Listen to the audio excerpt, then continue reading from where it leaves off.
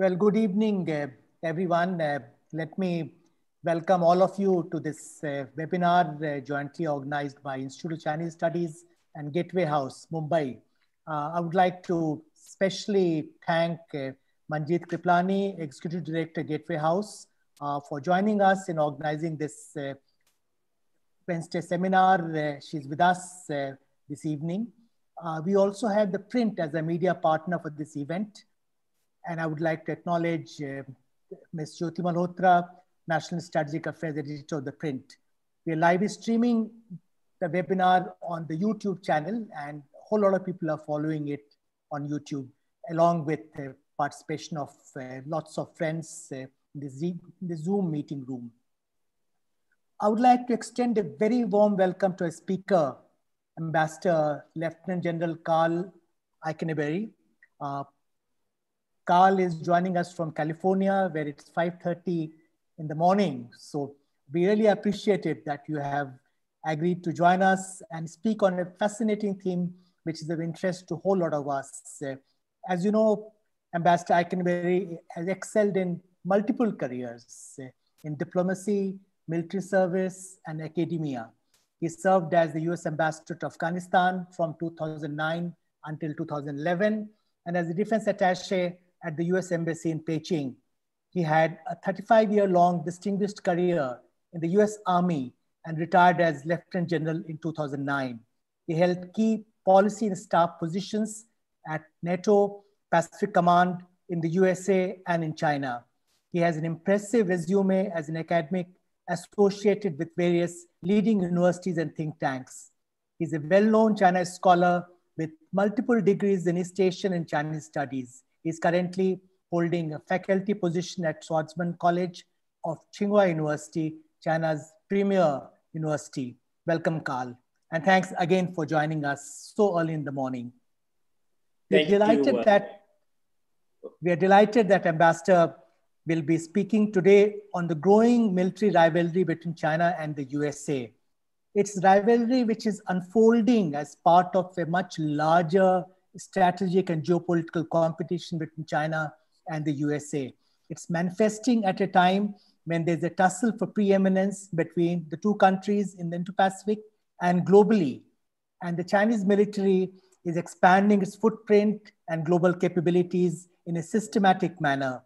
We're dealing with an aggressive PLA along our own borders, as you know. There's also an increasingly risky face-off between the Chinese and US navies in the Western Pacific in hotspots of South China Sea and Taiwan Strait. Karl will discuss the state of US-China military rivalry and the factors that will shape its future course. Ambassador Eikenberry will speak for about 25-30 minutes and has kindly agreed to take questions after that. You may indicate your interest in asking questions by using the raise hand option.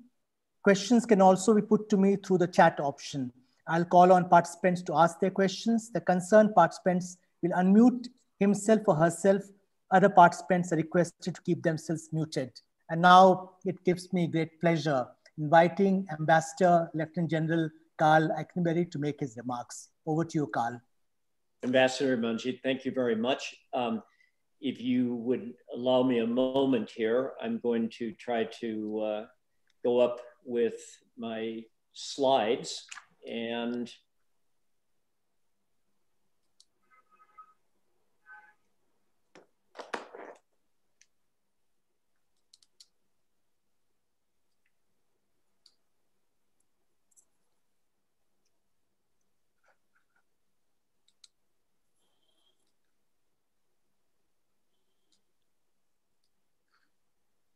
can you tell me if you're seeing the slides?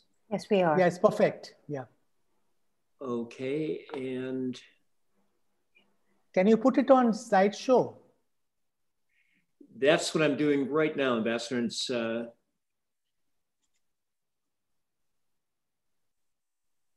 there we go. Yeah, good. You have those up now? Yes. Okay, wonderful. So let me start, first of all, with some sincere words of respect, or shout outs, as I guess the popular expression of the day is. First, to you, Manjit, and to Gateway House. You're the co-founder of Gateway House going back to 2009, and the executive director. And I wanted to let you and your audience here know that your fellows, your analysts, your staff have really done an extraordinary job of contributing to the world's better understanding of all the cutting edge global issues. And I'll give one specific example for all to hear. Your participation, you and one of your analysts, participation in the Stanford University hosted conference earlier this year on the PRC's Belt Road Initiative. And I have to say that Gateway House was the rock star of that session. And then for you, Ambassador, and your Institute of Chinese Studies, Delhi, with its history going back to 1969, which, by the way, by chance, is my freshman year at the United States Military Academy at West Point when I began first studying Mandarin Chinese. And 2 points about ICS, but here's, albeit speaking as an American. First, India and the United States really have huge overlapping common interests in better understanding China and developing effective policies and strategies to ensure stability and hopefully more convergence.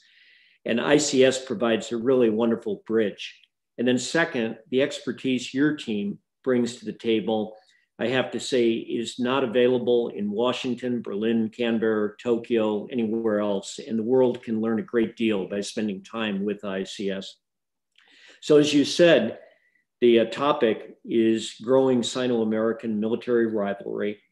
And it's a topic which is relevant not only to civilian and military leaders in Beijing and Washington, but I would argue, and I know all of you understand, and we'll explore during today's talk, that this is a topic relevant in capitals around the world, especially in Delhi, as tragic events this past summer made very clear.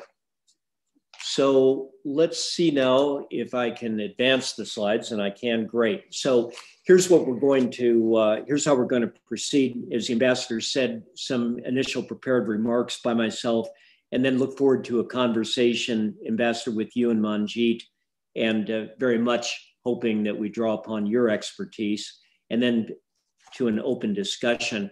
Now, for my prepared remarks, what I'd like to do is cover these three topics. So historical context and focusing on the factors that help explain the rise of US-China security competition over the past 3 decades. Then I'd like to identify some of the drivers of this growing military rivalry. And then third, perhaps most interesting, explore the issues that are making managing this competition so difficult, or to say it another way, the challenges both sides are having in establishing credible deterrence.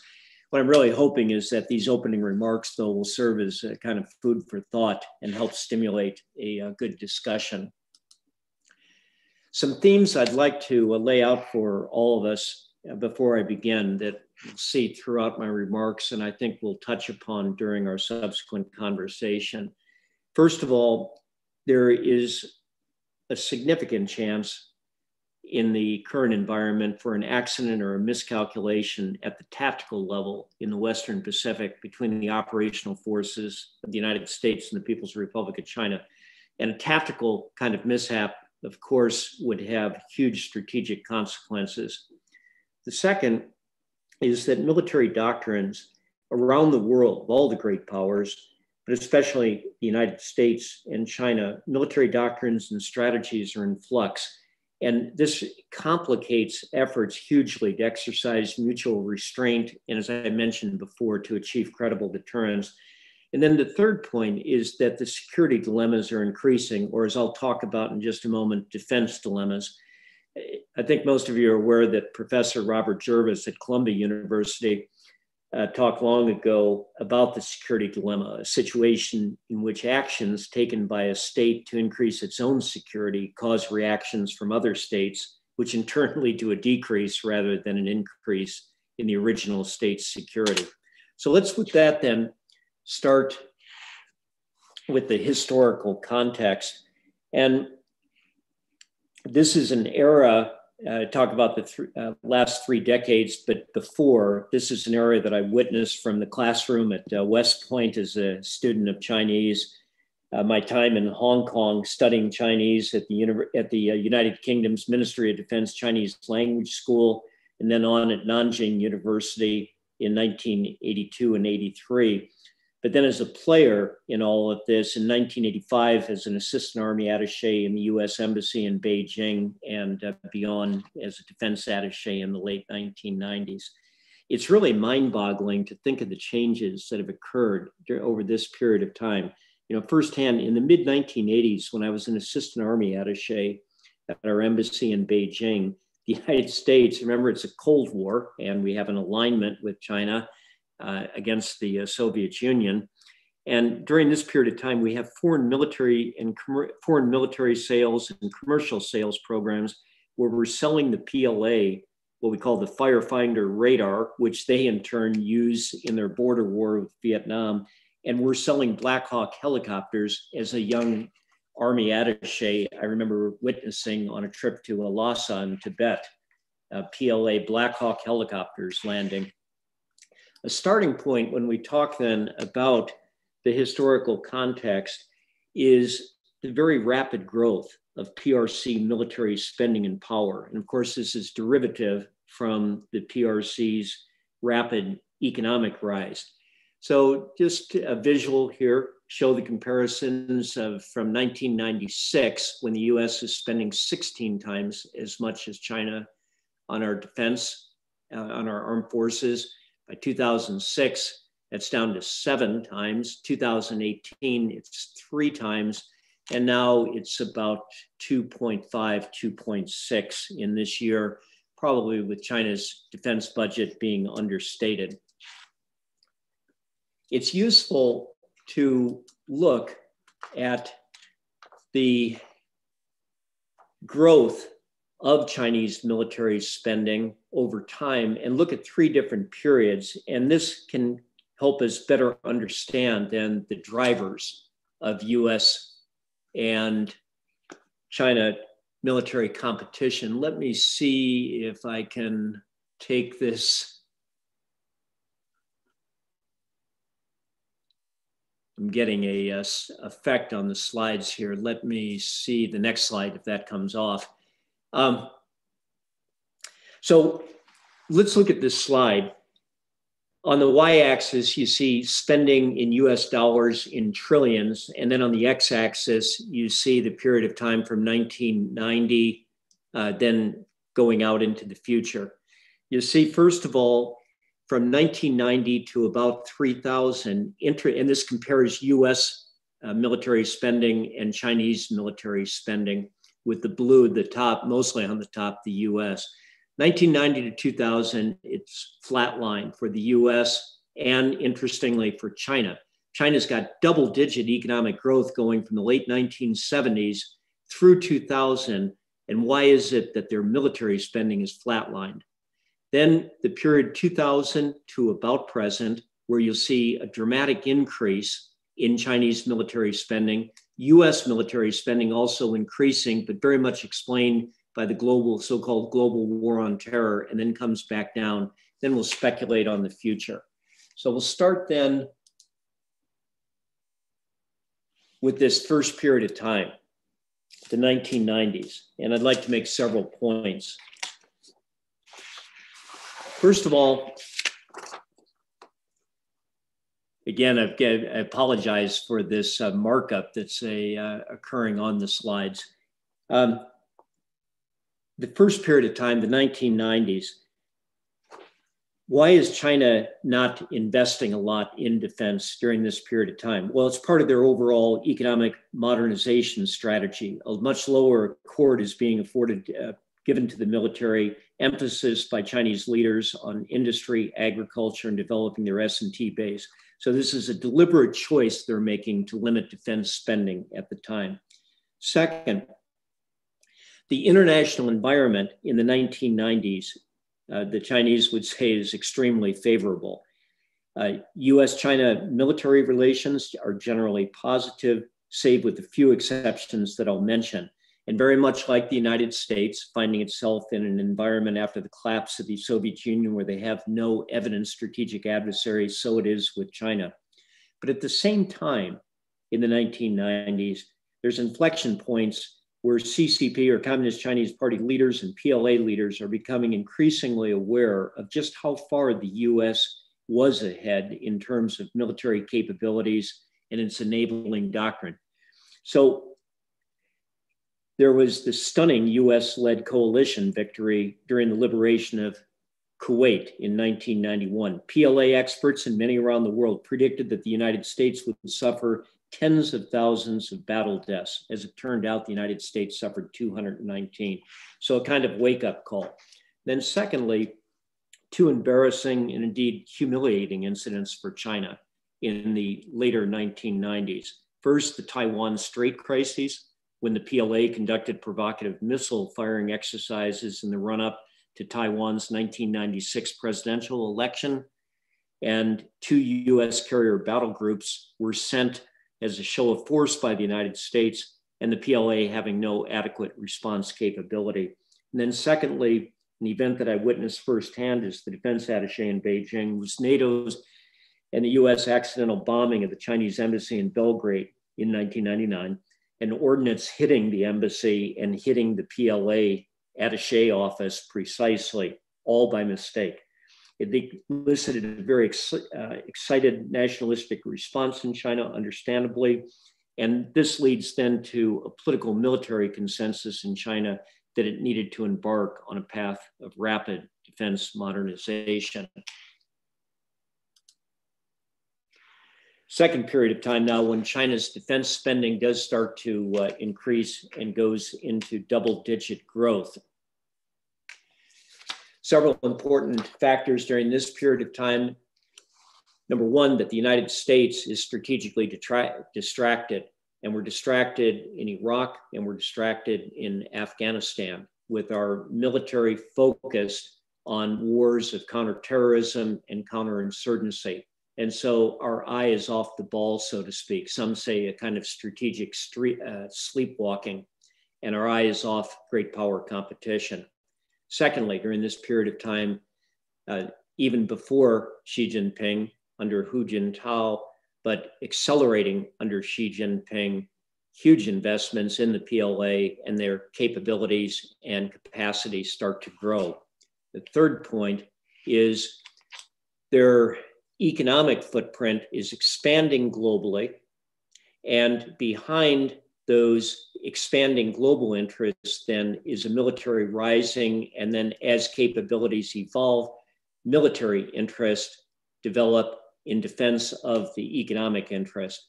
So there you see on the bottom left-hand corner, a photograph taken from the Chinese non-combatant evacuation operation in Aden, where they rescued or were able to evacuate 600 PRC and 225 foreign citizens.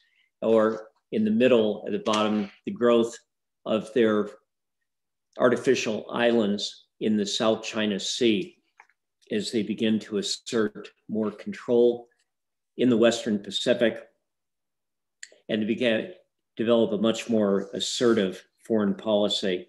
And then finally, I mentioned the security dilemma before. This starts to become very evident in late 2011. You'll recall at that time, President Obama in Canberra, Australia, announces the so-called pivot to Asia.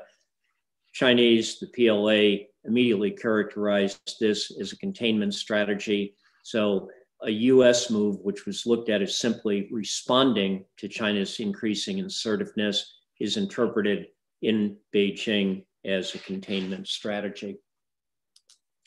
And then last, talking about the future, point number one, here on the left-hand side is the United States so-called strategic approach to the People's Republic of China. This is a Trump administration release of our strategy with regard to China.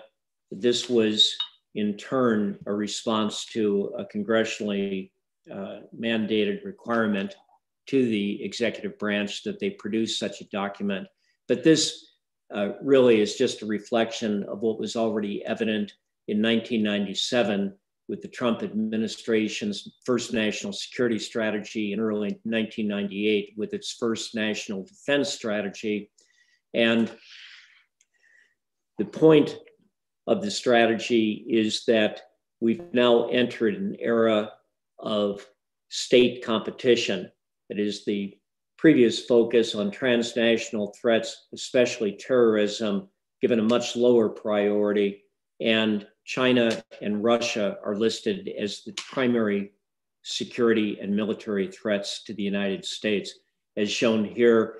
An interesting document to look through if you have the interest and time available, as it shows online. But quotes such as Beijing's military buildup threatens the United States and allied national security interest and poses complex challenges for global commerce and supply chains. I put this up here, even though we have an election coming up on the 3rd of November, and perhaps Ambassador Manjit, you'd like to talk about what the consequences of this might be for the United States defense strategy. But by and large, you have bipartisan support, both Republican and Democratic support for the Trump administration's general strategy. The tactics that they're using, great disagreements.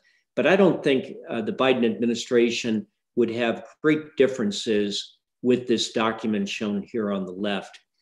Second is we look into the future, challenges though in anticipating how US and China's defense strategies will emerge.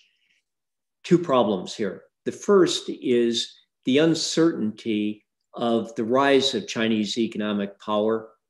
And then from that, of course, Chinese military power, and questions about the United States and what does its future growth rate look like. So here's one estimate by the year 2024 that China's GDP in terms of purchasing power parity would be at about $35 trillion, the United States at $25 trillion. But what most people and planners in the United States assume is that China's economy will continue to have higher growth rates over the next 10 to 15 years than the United States. And then you have to, from that, make your judgments about what will be the impact on military modernization. Final point about the future is also the uncertainty about Chinese science and technology achievements and how those translate into precise capabilities for the Chinese military. And I'll talk about those in just a moment. Let's talk now about sources of military rivalry. And I have three that we'll focus on. The first is United States' vital interest in the Western Pacific and China's vital interest in the Western Pacific. Militaries would call this then more military operational concerns.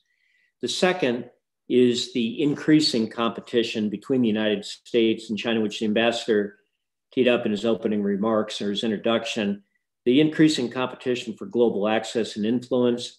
And then third, the battle for, as we say, the occupation of the technological commanding heights. So these in turn then. First of all, vital interest in the Western Pacific. China's land borders, with the critical and very important distinction of India, have mostly been defined now and agreed upon with neighbors. And I emphasize and foot stomp the exception being India. And again, the reminder this summer of how important that exception is. But then turning to the maritime frontier, the maritime frontier from a Chinese perspective has not yet been defined and agreed upon with neighbors. The Western Pacific, shown here with that brown ellipse, is absolutely critical to China for its commercial trade. And they also have major sovereignty issues, expansive claims in the South China Sea, in the East China Sea, and also with regard to Taiwan. So for the PRC, in the Western Pacific. It's about maritime access. It is a strategic security issue, and it's about sovereignty. For the United States, it's about freedom of navigation, which has huge global precedence. And it's also about credibility. And what do I mean about credibility? We have two treaty allies that are involved in these maritime disputes, Japan and the Republic of the Philippines, and there's also Taiwan. Now, for US military planners, the operational problems then that are faced in the Western Pacific are getting more difficult to effectively address. Number one, the steam time, that is the amount of time taken for a naval ship to go from a base of operations and get to the South China Sea. The steam time is considerable relative to that of the Chinese Navy. So if you can look closely at that slide, you'll see if we have US naval ships leaving from San Diego in a crisis to get to the South China Sea, that's 13 to 21 days. Hawaii, Pearl Harbor, 10 to 16 days. 7th Fleet headquarters at Yokosuka, Japan, 1,700 miles. Guam, a very important base, about 3 to 5 days of steam time. And Okinawa, 2 to 3 days of steam time. Australia, about 1,900 miles of distance. For the PLA Navy, they are already present in the South China Sea. Those artificial islands that I talked about can be very quickly converted into a base of operations. And even their base in Sanya in Hainan is about 12 hours of steam time to the point of crises. So time distance factors, as China becomes more capable and has more assets to put into the South China Sea and the East China Sea, works against the United States. Secondly, is the vulnerability of US space and land-based communications and logistics bases. Single points of failure, so to speak, with one big air base in Tokyo, in Japan at Kadena, in Okinawa, a big single air base in Guam at Anderson, a single air base at Pearl Harbor in Hawaii, and so forth. So single points of failure in terms of communication systems and logistics, and the US during these wars against terrorism and the wars of counterinsurgency that they were fighting. The United States, I would say our military got a bit lazy. So taking for granted then that all of our assets, whether they're in space or on land, could not be contested by an opposing force. But China's come some distance now in developing capabilities that can threaten our space-based communications and intelligence systems. So the United States is responding to this by trying to build more resilience. And then third is the increasing threat that PLA forces pose to US power projection platforms, especially US Navy carrier battle groups. And the ability of the PLA, its Air Force and its Navy and its rocket forces to threaten those kind of strike carrier groups leads the US then to have to stay at further distance from the area of operation, which then of course degrades its capabilities as the fighter aircraft and strike aircraft based upon that carrier now are farther from the point of conflict and have to fly further and can have much less loiter time in the area.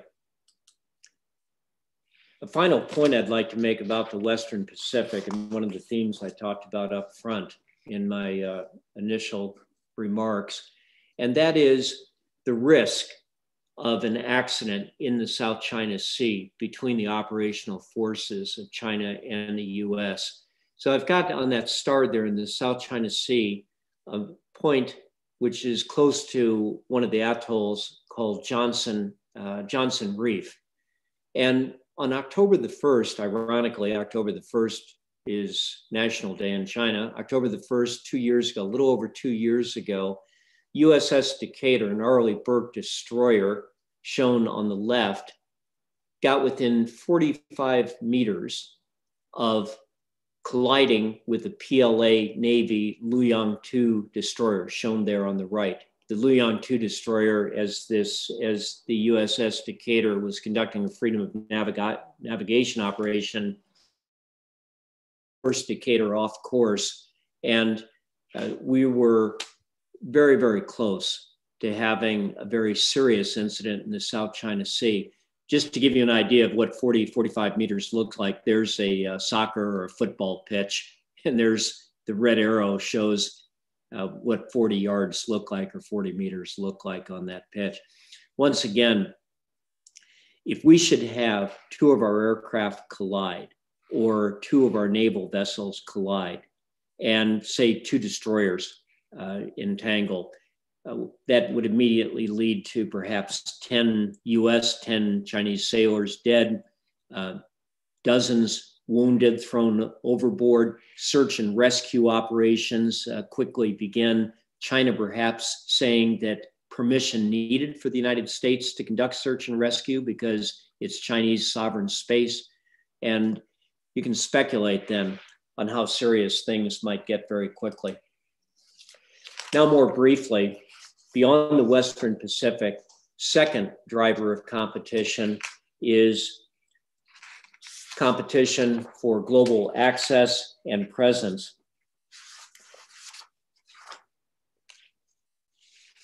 The competition has been increased between China and the United States, has been increasing globally. It's primarily diplomatic and economic, but there's been growing emphasis on both sides about the implications of potential military access and presence. This is played out with the Belt Road Initiative and the US response. Many US responses primarily have been economic and diplomatic to this point, but with the Pentagon thinking more about it. Here's an example. The United States under the Trump administration established the US International Development Finance Corporation, can give loans on generous terms and grants to developing countries, often for the development of infrastructure. This was very much developed in response to BRI. And then both sides in the search for allies or strategic partners. China, as you're well aware of, with Russia, beginning to explore strategic cooperation agreements with other countries. Hard to determine if there's much behind it, but even a discussion with Iran ongoing about a strategic relationship. And then the United States, on our part, in the Indo-Pacific region, with aspirations of developing trilateral, quadrilateral kind of groupings in order then to densen, to make more dense our set of partnerships and allies within the region and thinking about hedging against China. All of you are aware about the Quad grouping of the United States, Japan, Australia, and India with a security dimension to this. I know that most recently there was the announcement that Australia will join the Malabar naval training exercise, which then would include Australia, the United States, India, and Japan. And clearly, Chinese aggressive behavior is giving US efforts a shot in the arm. Even NATO is now discussing challenges posed by the PRC, and we can discuss this later if you'd like. Finally, the third area of competition or driver of competition is the imperatives of technological advantage, leading to perhaps a tendency to decouple. I know that all of you are well familiar that both China and the United States are increasingly playing both offense and defense when it comes to trying to maintain or acquire lead in critical areas of technology. So China has embarked upon what they call the civil military fusion program. And that's a program where gains that are made in the civilian sector are transferable seamlessly to the military. And this is something that the United States thinks a lot about as well, of course, that if we were to go back to the 1970s and asked the question at that time, how much of what the United States military would consider important military technologies was coming first from the commercial sector and being transferred over? The answer would be perhaps about 20-25%. Most of the technologies, the cutting edge defense technologies that mattered at that time, were coming out of the defense industry sector, proprietary contracts from the United States government. Now, if you'd ask in the Pentagon, what percentage of technologies that matter are coming out of the civilian sector? The answer would be about 80%. So this is flipped. So when China talks about civil military fusion, so does the United States. This complicates then efforts hugely to try to develop economic exchange agreements with regard to trade and investment, because an increasing number of technologies and commercial firms are producing technologies and products that do have defense implications.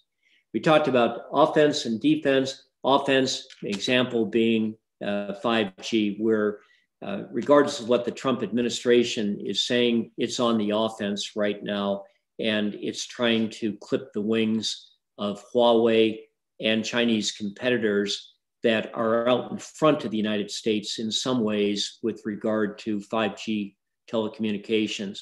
And then also playing defense, protecting our key technologies by a really dizzying array of export control regimes that we've established over the last 3 to 4 years, and building higher fences around our research and development crown jewels. And lastly, secure supply chains. This is a question, issue that existed before the onset of the pandemic. It's accelerated since the pandemic. And whether you're in the United States, whether you're in China, for that matter, whether you're, I think, in Delhi or London or Berlin, everyone's talking about secure supply chains. This has tremendous implications for US and China military competition. Let me end with briefly talking about some of the challenges then to deterrence. Why is it that both sides know that unconstrained military competition would be dangerous and pose significant economic opportunity costs, and yet it's so difficult to manage this competition? 4 challenges.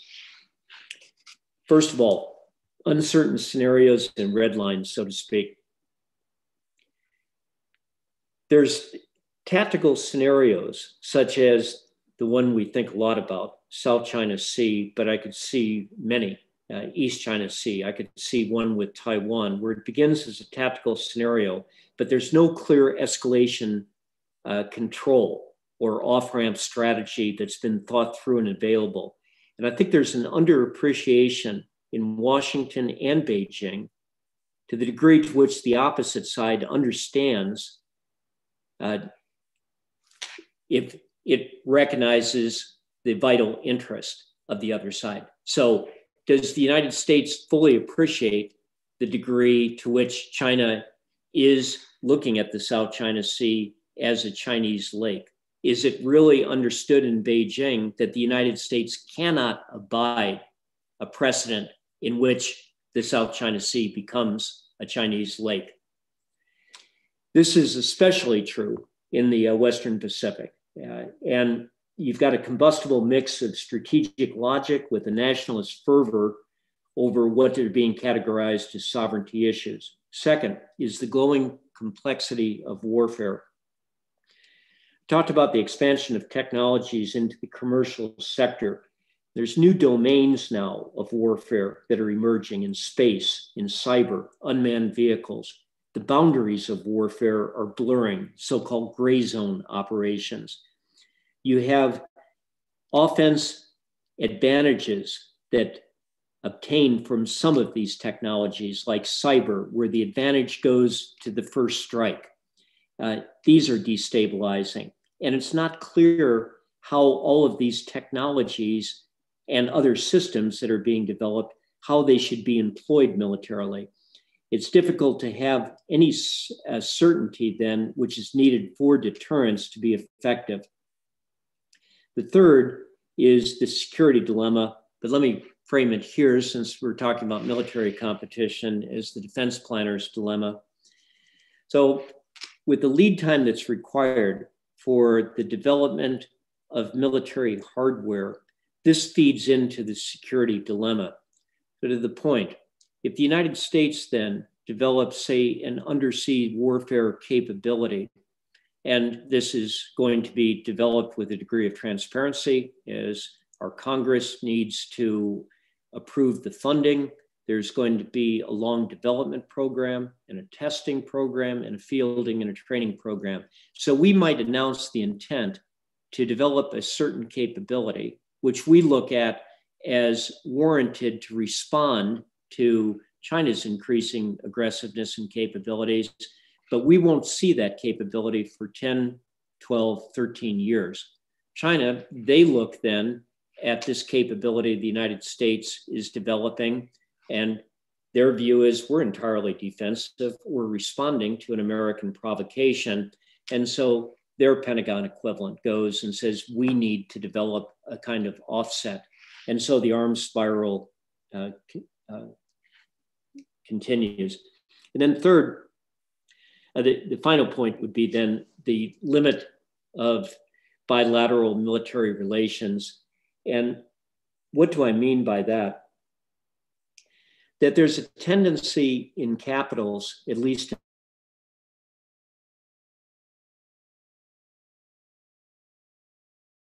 and just talk to each other. There is a role for militaries to be talking to each other in this environment. They should be talking about accident avoidance, crises management. They should have talks about doctrine, because doctrine can help understand better intent. But there's a limit to what militaries can accomplish. At the end of the day, the PLA is a professional military. It's under Communist Party, Xi Jinping control. The United States has got a professional military, and we're constitutionally under the control of our civilian leaders. Militaries get paid to look at the glass as half empty. They get paid to develop insurance policies if diplomacy fails. And so regardless of military dialogues that are going on between China and the United States, at the end of the day, what is truly important is the civilian diplomatic decisions that are made that the military then in turn support. Let me stop there. Spoke a little bit too long, but let me see what I can do here on the screen. And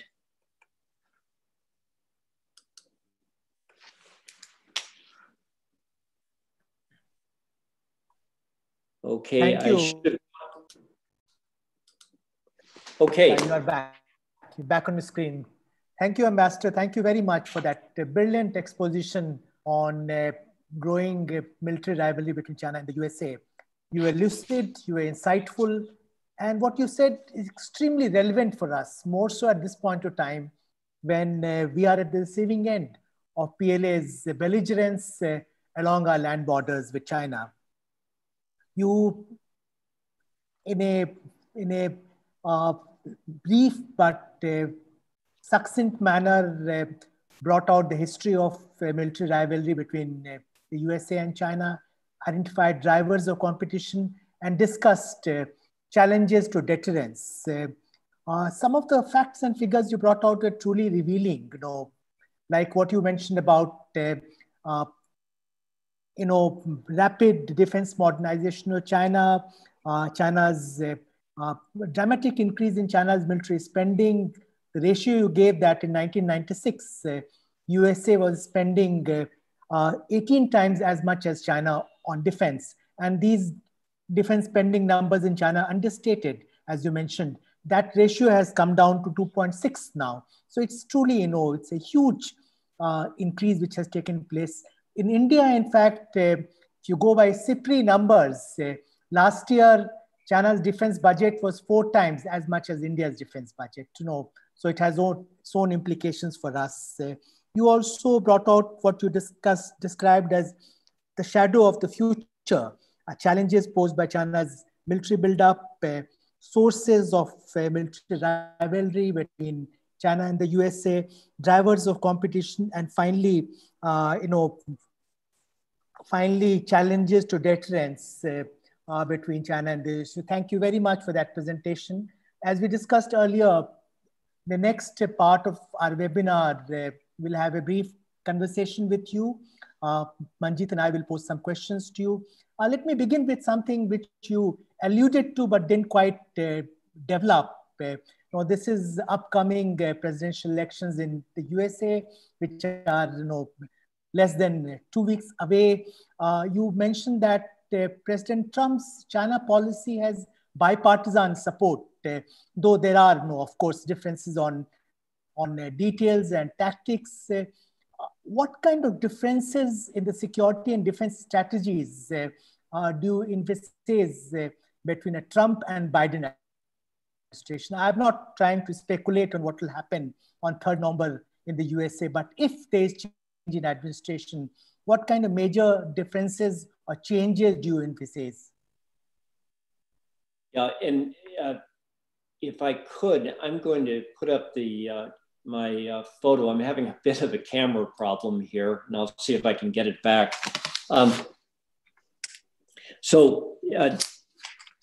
Ambassador, on the question of what a Biden administration, Trump administration defense policy would be, especially with respect to China, if I could first, though, just make clear how much bipartisan support there is for the general direction of the Trump administration with respect to China, at least saying that perhaps the Trump administration is the one that sounded the tocsin. First, within the executive branch, I had talked very briefly in the world of economic exchange and technology competition, the sweeping sets of rules, regulations that have been put in place. And they go as well into law enforcement. So you have now 3.5 years, almost 4 years into the Trump administration. If you go into the Department of Defense, of course, they have their sets of rules and regulations that didn't exist with regard to exchange with China. The Department of State, the Department of Commerce, the Department of Treasury, the Federal Bureau of Investigation. So even if you had a Biden administration that came in that said, we really want to have a major change quickly and go in a very different direction, which you will not, it would be very difficult for them to do. Second point is that, of course, the Trump administration wasn't acting on its own. Many times what gets reported as the Trump administration has rolled out this new policy was in fact in response to a congressional act or congressional mandate. I think you all would find this interesting. If you look at US congressional legislation that names China, now this could be resolutions or bills, we're currently in what we call the 116th Congress of the United States. 2019 to January of next year. We aren't done yet. There were 567 resolutions and bills introduced in this Congress in 2 years that names China. To put that number in some kind of context, 567 in the 107th Congress, 2001 to 2003, the first years of the so-called global war on terror, 135. So 135, now we're at 567. Some of the resolutions and bills, there's the South China Sea and East China Sea Sanctions Act of 2019. There's the Fair Trade with China Enforcement Act.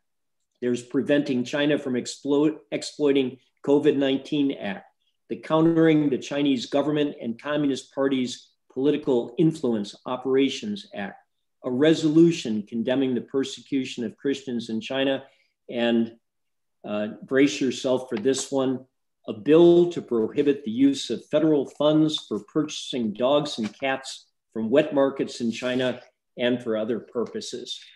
And if you go into the polling, whether it's Republican or Democrat, you get the same result. A lot of bipartisan actions going on in Congress, the only bipartisan actions with regard to China policy.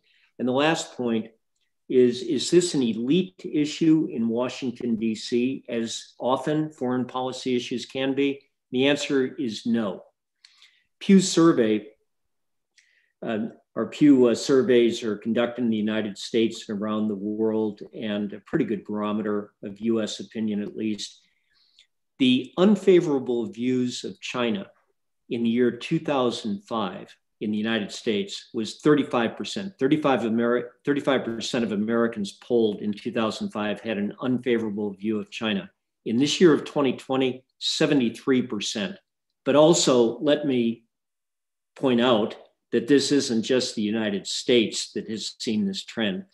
That same comparison, about 2005 to 2020, unfavorable views. Australia, 40 to 81%. Japan, 42 to 86%. Korea, 24 to 75%. Germany, 25 to 71%. And get this, again, brace yourself, even Sweden is angry, 14% to 85%. Now, to get to the question of what policies would we see change? I think that under Biden administration, we'll see less defense spending, but with regard to China, that probably won't matter. I think there'll be a tendency to, under a Biden administration, to try to draw down, as the Obama administration tried to do, and truly the Trump administration tried to do, is to draw down in the Middle East and Central Asia. Uncertain what they'll do in Europe because of concerns with Russia, but a more doubling down in the Western Pacific, in the Indo-Pacific area. What you'll see from a Biden administration that would be quite different from a Trump administration. First of all, much more emphasis on allies and partners. Now, I think that the Trump administration has gotten too much criticism in the Indo-Pacific area for disunity or not linking economic and security policies. I think that guilty is charged in Europe, to some extent in Asia, but perhaps the argument is overstated. Regardless, globally, you'll see a Biden administration which tries to reinforce and reinvigorate alliances and partnerships and will better synchronize economic and security policies. So as an example, not going after a key ally, which we look at as very important in creating a more united front with regard to China, not going after them separately in some kind of trade war. You'll also see with the Biden administration a return to a much more transparent and coherent bureaucratic process, and I think in a good way. In Washington, D.C., I think most would agree right now that our national security decision-making process is a bit incoherent and unpredictable and subject to daily tweets. I think that finally, you'll see from a Biden administration an effort being made to see if there's areas that China and the United States can possibly cooperate in. So perhaps in fighting pandemic threats, certainly in the area of climate change, but being very clear-eyed. And the term that's developed under the Trump administration of China as a strategic competitor, the Biden administration will continue that.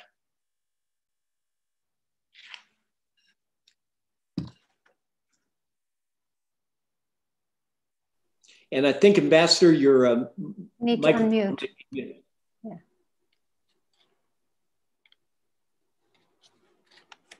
Ambassador? Yeah. Am I audible now? Yes. You're audible, yes. Okay. Thank you for that very thoughtful response. I have many more questions, but I'll limit myself to one more question because I can see a whole lot of people who would like to ask questions in the chat box.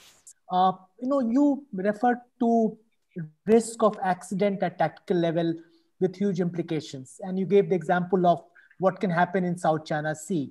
Another theater where there is that risk is Taiwan Strait. would like to tell us something about the risks and consequences of conflict between China and the USA and Taiwan Strait. Yeah, and I'll try to be briefer with my answers here. I did think it was important, though, to just share with you my own perspectives on the upcoming election and the future of that was extremely useful. Thank you. Thank you very much for doing that. So, Ambassador, with regard to the South China Sea, the kind of scenario that I worry about, and I know that I stay in touch with our active duty military and formally some of them that I'd served with, that let me play out a scenario which I started to talk about during my prepared remarks. So that a US destroyer and a Chinese destroyer collide. Now, if I were China, my next step would be to be thinking about how to control escalation. So what I'm going to do is I'll jump out front and I will immediately, my playbook would be, I tell the world that the United States, despite a repeated warning, had this provocation where their failure of navigation led to them ramming, perhaps intentionally as they characterize it, a PLA destroyer. China, in their goodness, though, is conducting search and rescue operations in their territorial waters, and that they very quickly pick up a couple of US sailors. They show them to the world how well they're being cared for. And then the PLA immediately announces that the search and rescue operations must be coordinated through China because this is their territorial waters. And only with their permission will US rescue assets and surveillance assets be allowed in. I would also at the same time say that because of this provocation, China defensively now is against its will, but now being forced to deploy military assets into those artificial islands. So I'd deploy a couple of squadrons of fighters, I'd move naval assets there and say, we really didn't want to militarize this, but the United States has now forced us to.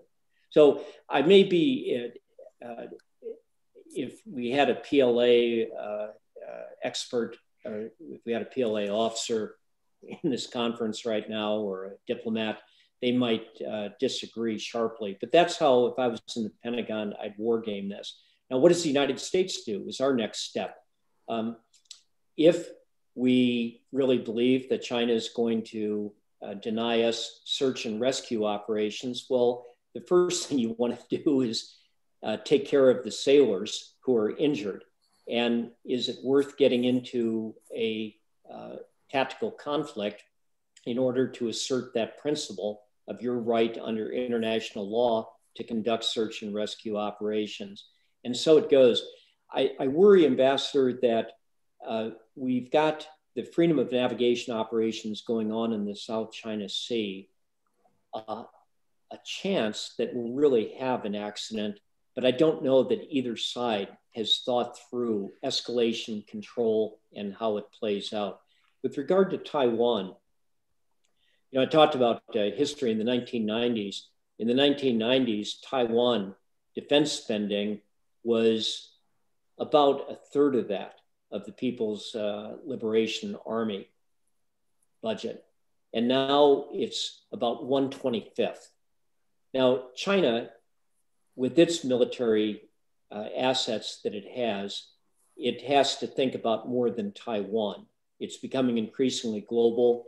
They have to think about India, for instance. So it's not that they can bring to bear all of their military capability against Taiwan, but the numbers have gone decidedly against Taiwan. And Taiwan's ability then to withstand a PLA assault is problematic and increasingly problematic in the absence of a quick US response. And therein is the danger that what will the United States do should China then use military coercion against Taiwan? are the American people prepared for a conflict with China that could be catastrophic for both sides and would be a life-changing event for this planet? Polling indicates that less than 50% of Americans would support a military intervention into Taiwan. But I don't know whether that would be decisive in time of a crisis.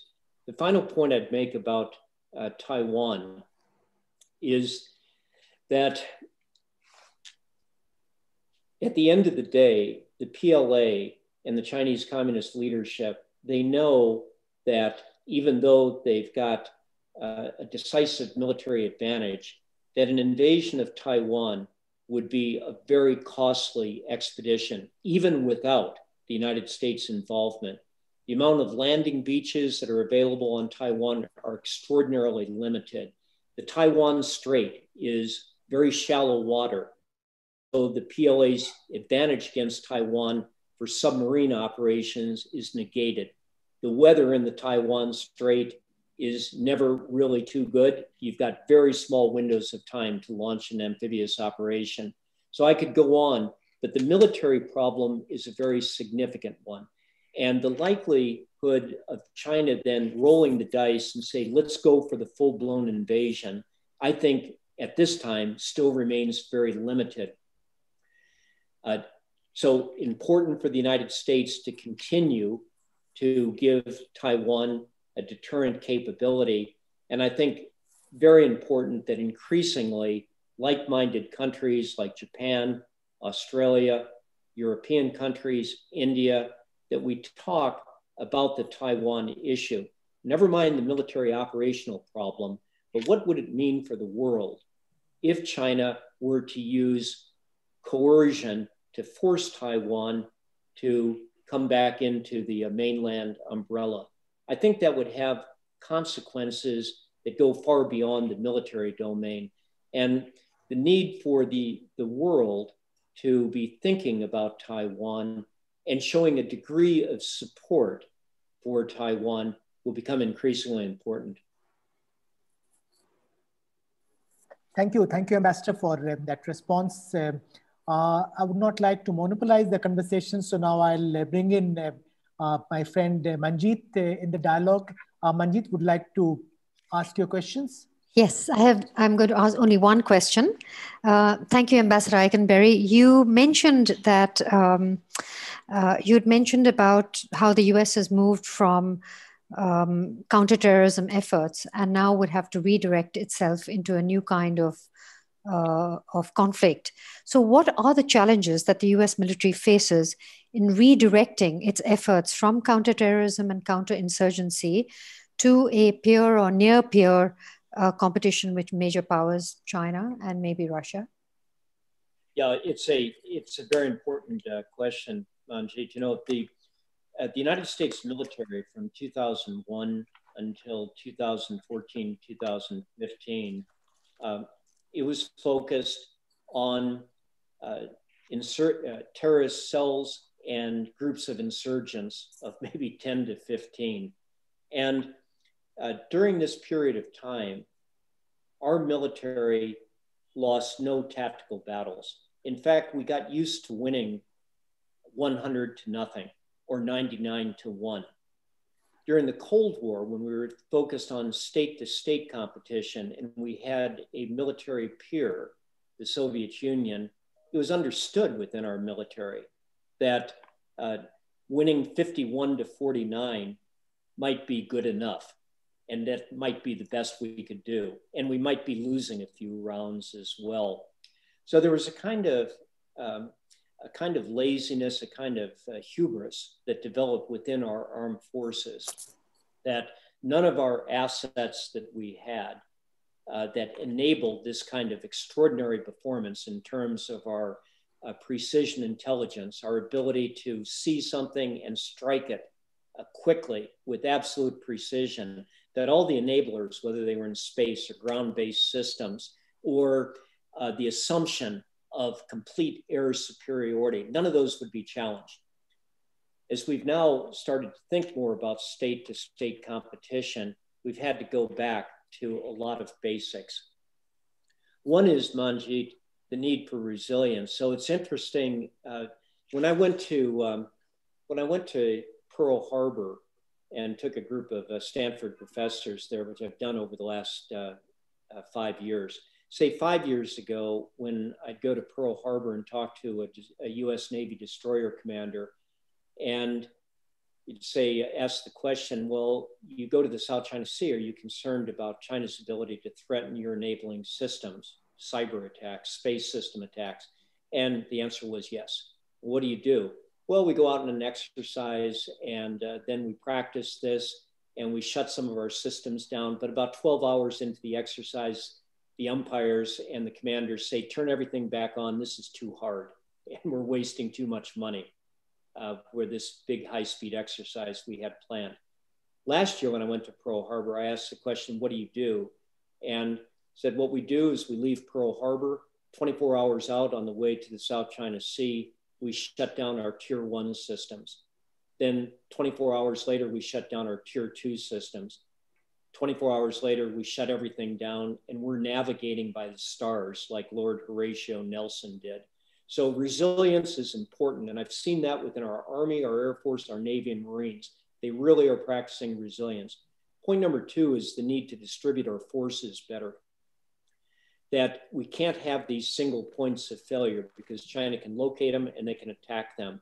So you're seeing some very, very innovative doctrine being developed by all of our forces, and in combination, our joint forces, where we're trying to take small sets of tailored forces and distribute them into, say, the Western Pacific in places that the PLA would find it, would have a hard time finding and locating them, and would also have sets of capabilities that could flip this and actually threaten then China's increasing reliance on enabling systems.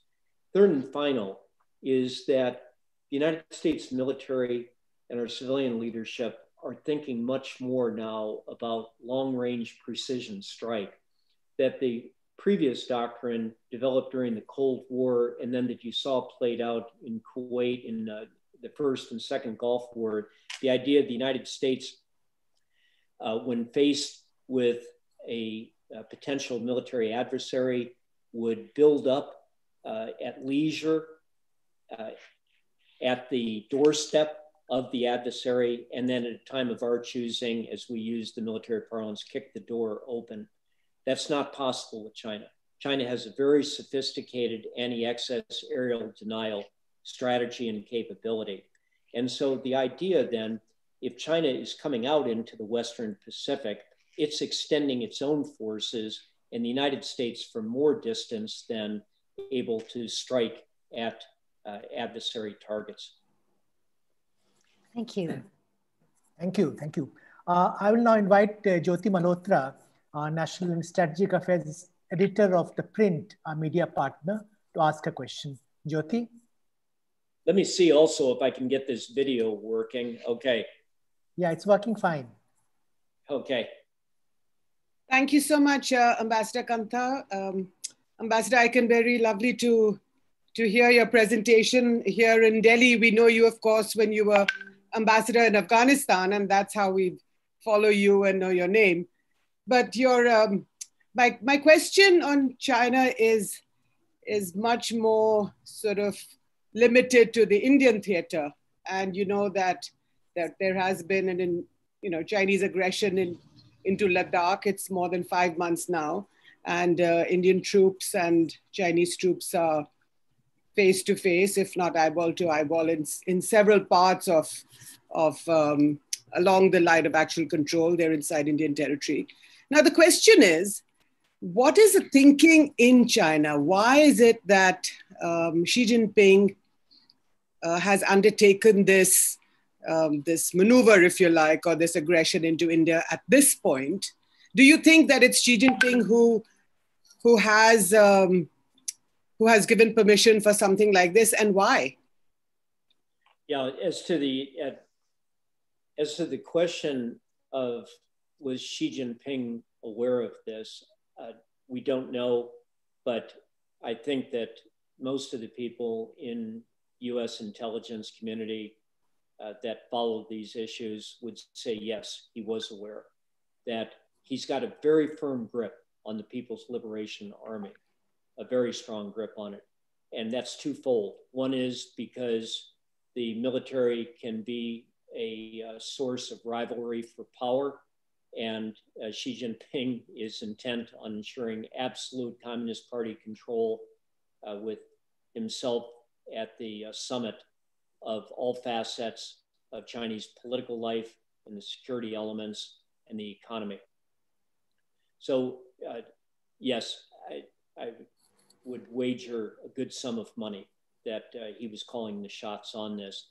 As to the timing of this and why, there's speculation that China and the PLA was increasingly concerned by the rise of Indian army and military capabilities, mostly in terms of the improvements of your logistics with airfield capability and also with your ground lines of communication. And that a compelling argument was made to Xi Jinping that in order for China to maintain the dominant position in the Ladakh region, that its offensive operations would be required. And to me, the way that China's operated here is very consistent with how it's operated on other security fronts in the past, to include your own, where taking a very bold action, an offensive action, and then putting the opponent back on its heels, and then pulling back right after that. But the new status quo that it's established with that action puts them into a better position. The same they did with Vietnam, albeit with a huge cost, the same actions that they take in the South China Sea. Keep pushing, keep pushing. The other side then steps back, and China comes to the negotiating table and say, well, all we're doing now is trying to maintain the status quo. But with each step, they have a new status quo. So I look with some alarm to their operations this summer in India. Once again, I think it should be serving as a wake-up call for like-minded partners and for US allies, because that's the kind of strategy that I think we'll continue to see not only on your border, but we're going to continue to see employed in the Western Pacific. That's the kind of strategy that will be employed against Taiwan. Thank you. We have a whole lot of questions in the chat box. Unfortunately, time left is rather short. So with your permission, Ambassador, what we'll do, perhaps we can combine some questions and then request you to respond.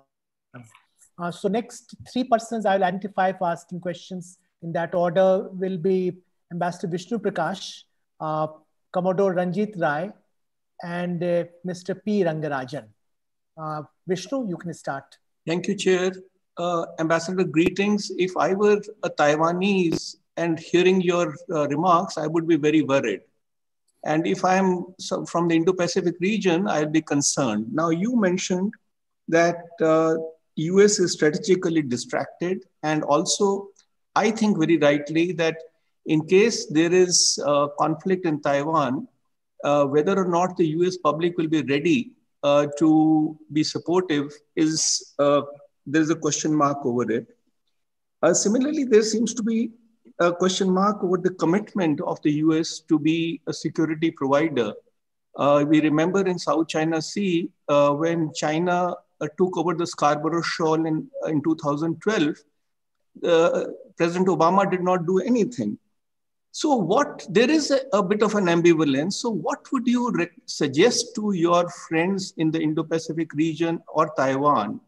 How can they plan long-term, and how can they take security decisions when they are not so sure about which way the US policy will evolve? Thank you.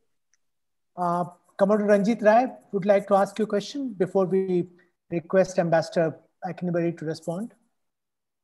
Oh, well, very briefly, I think I put it on the chat box. Thank you, Ambassador Lieutenant General. You have answered very well, but I want to turn just very briefly to your experience that United States downed Russia, a big military nuclear power, by throttling its economy. Since Ladakh and Doklam, India is spending big on defense. Do you think there is a similar gamble, Chinese are gamblers, by Xi Jinping to put India's economy under stress with COVID blowing?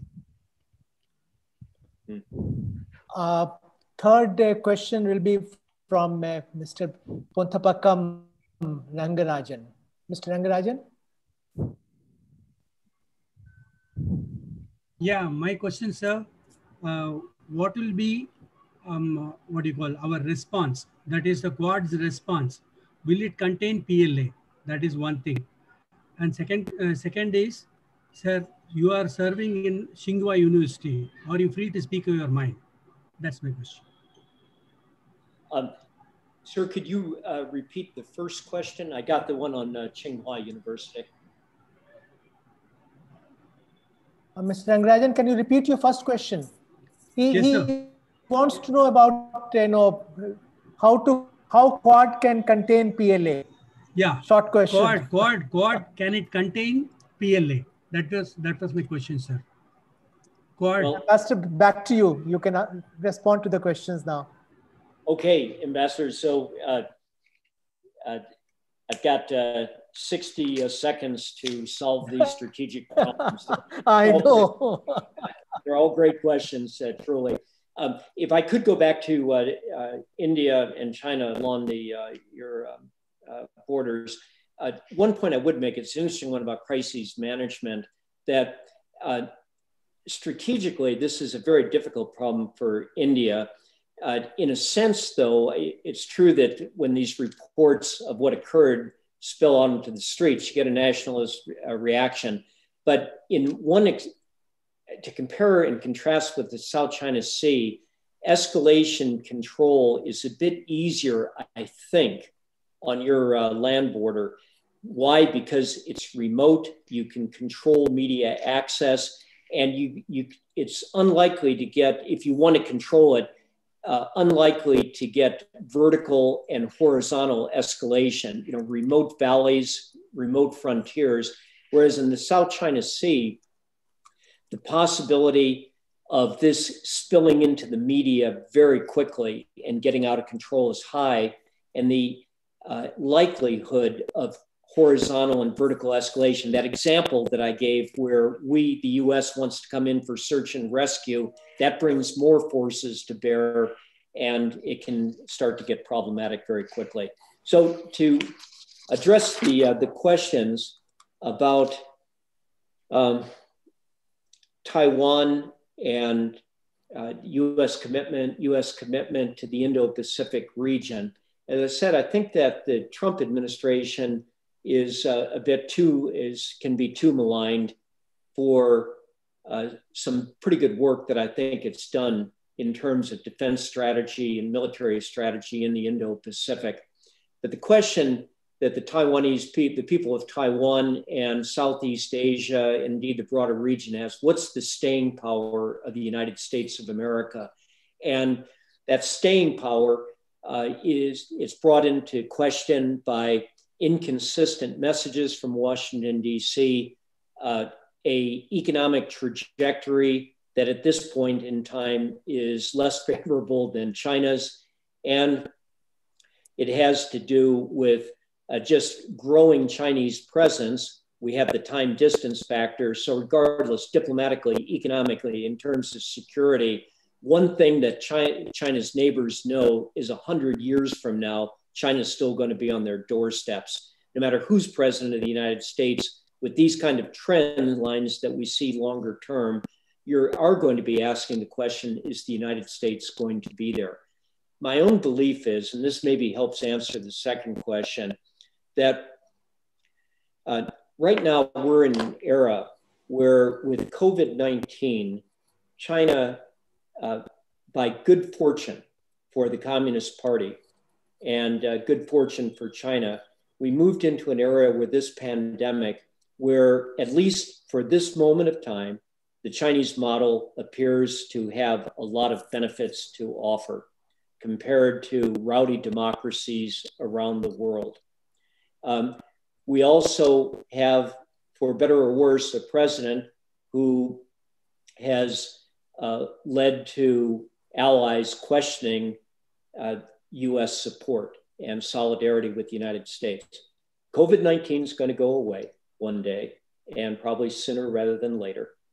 And I think that we may have a change in administrations coming up in the United States. I can't look into a crystal ball and say with any certainty, but I have a degree of confidence that 12 to 18 months from now, it's going to be a very, very different world out there. And China, even domestically, recall that when the COVID-19 first broke out, there was a lot of people asking questions whether this was going to be a death blow to the Communist Party because of their bungling of how they handled it. They stumbled into success, I think. But 18 months from now, the measures that they've taken in terms of increasing repression politically, the steps that they've taken in terms of their economy, ever more statist, are these going to flourish when we have a return to more normalcy? I'm not certain about that. And then the last question was about how does the United States compete with regard to the People's Liberation Army? Well, I talked about from a US perspective how I think there's some good work that's going on with some really rethinking of what does military competition look like, what kind of capabilities are needed, what doctrines do you develop? But more important is going to be the ability of the United States to regain its prestige regionally and internationally, to be more persuasive that it's there to compete and stay, and then to enlist and create a denser network of allies and partners, not an alliance against China, but where China is competing and where China is aggressive, taking those countries in that particular region or sub-region that are interested in this and not making everything in the world US versus China. But if we're talking, say, about the South Asia, if we're talking about the Indian Ocean, if we're talking about India's concerns with Southeast Asia and its concerns with freedom of navigation, then as we look at the South China Sea problem, not making this something of the US and China, but something that in this instance, Australia, Japan are concerned with. India's showing concerns about this. And even some NATO countries, France, with still having territorial possessions in the Pacific, interested in this. The United Kingdom, perhaps NATO, not taking this on as their main mission because that would be inappropriate. Russia's their main concern. But a set of democratic countries in Europe and the Transatlantic Alliance also talking about this. This is the way to compete with China. China's an expert in singling out an opponent and trying to isolate them. This challenge that the world is facing with China's rise requires a very integrated and comprehensive approach. Thank you, Ambassador. We have actually a whole lot of questions in the chat box, but we have absolutely run out of time. So my apologies to colleagues who have raised questions, but I'm unable to accommodate those questions. We hope to continue this conversation with Ambassador Eikenberry. He has so many things to say about matters of great interest to us, but I will now request my friend Manjeet Kriplani to wrap up and conclude the webinar. Manjeet, over to you. Thank you, Ambassador Kantha. You couldn't have said it better. Karl, thank you so much for coming in and showing us the depth and the width of the breadth of your own knowledge, gleaned over so many years in China. And now that you're back in the US, also understanding your own country so well. We really appreciate it. We hope we can have you back because, as you said, this is not going away. And maybe a year from now, you'll come back and we will have a different conversation. So thank you very much. Oh, and Manjeet, yes. I'm sorry, there was a question about Tsinghua University. Yes. And very briefly, I'm in the United States right now. I would tell you at Tsinghua University, in the Schwartzman College program, which is a bubble inside of Tsinghua University, you do have guaranteed then access to the internet. Conversations are generally open, but let me put it this way. One of the Schwartzman master degree scholar students would not choose as their research project while at Schwartzman College at Tsinghua University. They would not choose as a research project a study of the Uyghur Gulag that's been created by China in Xinjiang. So a great degree of open expression, but certainly there's live wires out there that everyone knows they're there, and they generally know not to reach out and touch them. Last, I apologize for the remarks being a bit long, not being able to get to the questions. And Ambassador Manjeet, if anybody has a question that they would like to have answered, please send me an email and I'll see if I can get to it. Okay, we'll do that for sure. And we look forward to hosting you again. Ambassador Kantha, thank you so much for co-hosting with us. We admire ICS and we're really delighted to have you as a partner. So thank you. And thank you, Jyoti, also to the print. Thank you very much.